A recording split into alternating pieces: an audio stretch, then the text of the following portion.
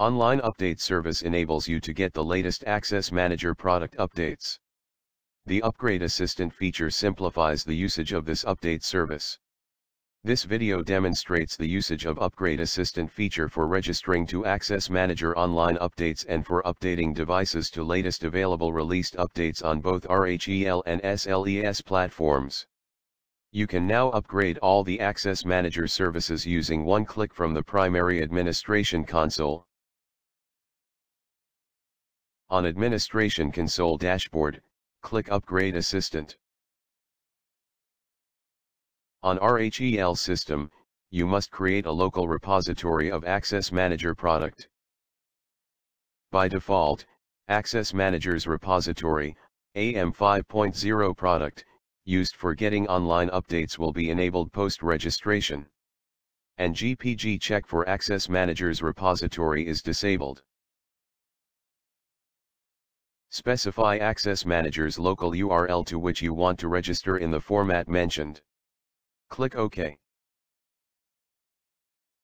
For registering to Microfocus Customer Center on SLES, ensure that you have obtained the activation code for Access Manager from Microfocus Customer Center. Here for demonstration purpose we are using the sample registration key for SLES. Enter the email ID and the activation key in the respective fields and click OK. When a new Access Manager release is available, you can view the release details in Available Updates table. Here we can see there is one update. There are 5 notifications on the Device Status tab. Click Device Status to view various status of each device, such as whether the device is on the latest version or any update is pending. Here we see 5 devices, namely, Primary Administration Console, Access Gateway, Secondary Administration Console, Analytics Server, and Identity Server. This column displays the current version for each of the device type. This column displays the available versions for each device type. The registration column displays option to either deregister or register each individual device. When Access Manager release updates are available for any of the devices, the update icon on device status page is enabled for the respective devices. Clicking on the update icon will start the update process in a new tab called Upgrade Console. You must update the primary administration console first and only then proceed with updating other devices.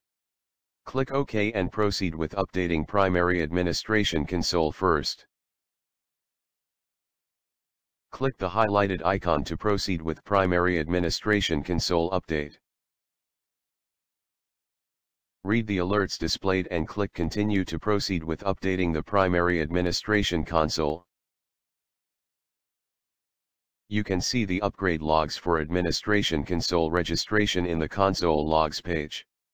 After a few minutes you can see the upgrade completed successfully message. The green icon against the Primary Administration Console update status column signifies that the device is up to date. You can save the console logs to your local machine for further reference. You can click Deregister if you want to deregister all the devices at a time. Click Yes to confirm deregistration. Thank you for watching this video.